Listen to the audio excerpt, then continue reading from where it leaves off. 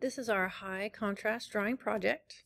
Our objective is to explore the art element value and the principle of design contrast in a series of drawings using white colored pencil on black paper.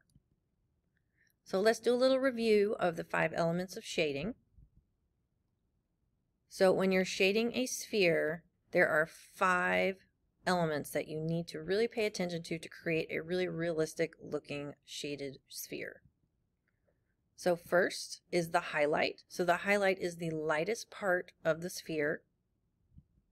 Second is the reflected light. So light will bounce off of the table or whatever it's sitting on and create this little bit of reflected light. If you don't add that reflected light, it's going to look a little flat. Third is the shade. The shade is the overall local color of the sphere. So it's like your mid-tone. 4 is your shadow. So this is a little bit darker than your shade, getting a little bit darker. And then 5th is the cast shadow. The cast shadow has absolutely no light. It's blocking all the light. So that will be your darkest. So you need to make sure whenever you're drawing, you have at least 5 levels of value.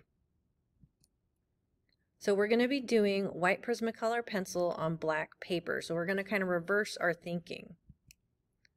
So when you're doing this, you want to apply the pencil in circular motions. So you want a smooth application and no hard edges. You want to use light, evenly dispersed layers of pencil. You have to work slow and build up those layers. If you press really hard right at the beginning, you cannot take it back and you'll have to start over. It'll be too much white values. So it's easy to add, impossible to take away. So this is reversing your thinking. So you're adding more layers to create light instead of adding to create dark. So you really have to make that shift. So the paper is going to be your darkest value instead of in normal drawing, the paper would be your lightest.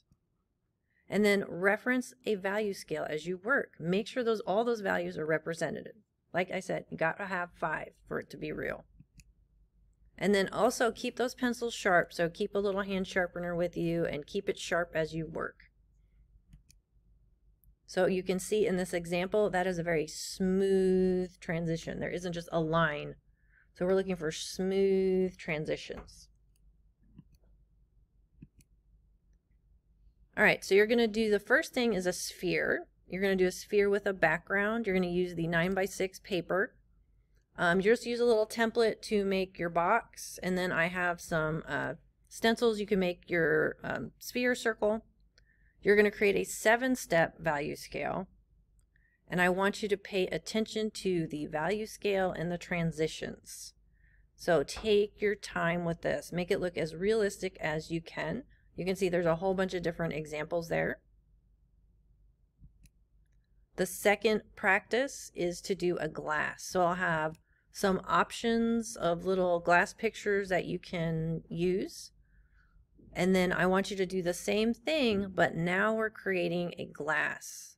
So you're going to do that value scale. You're going to look at the transparent object and you're just going to start looking at what's a level 3.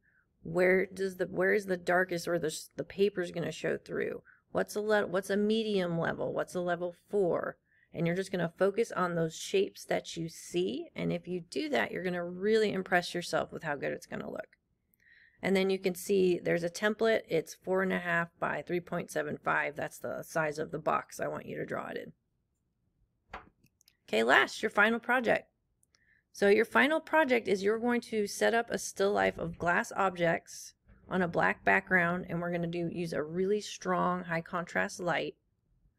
And you are going to create that value scale, and you're going to draw exactly what you see.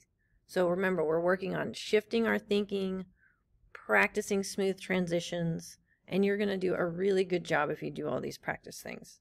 So I will have some references for you, but brownie points, bonus points, if you take your own photo, especially if you have like an interesting glass or something at home that you want to use, but you can set it up in here and take a photo. My requirement though is that you need to fill the frame with your objects. So not a lot of dead space. And then as you need help, please ask, and then I'll have a couple demo videos so you can watch me in action. I can't wait to see what you do. Good job.